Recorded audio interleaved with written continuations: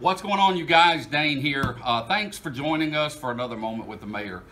Recently, your city council made two appointments. We appointed Laura Cooley to the Pascagoula board of the library, and we appointed Taylor McNeil to the school board.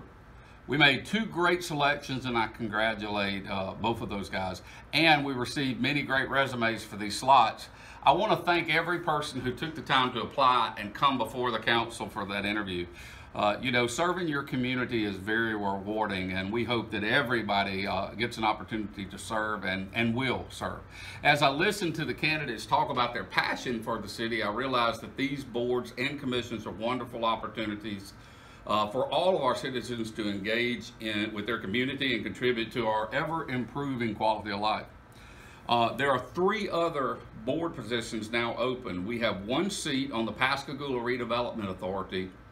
They are involved in making sure projects such as the riverfront, Anchor Square, those type of amenities are successful, as well as attracting other developments to the city.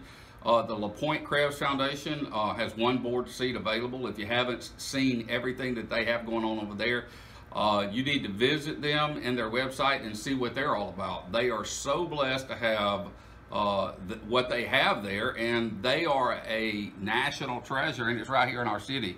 And lastly, there's a seat coming available on the Jackson County Utility Authority.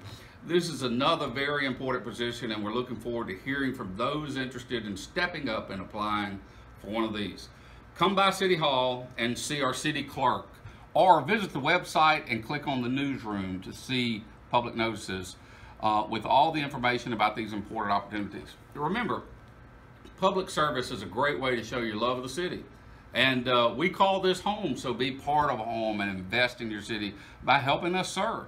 I hope everyone who is interested is stepping up and applying, because this is, like I said, a great opportunity for you guys to get involved. And that way, you can have input on what goes on here.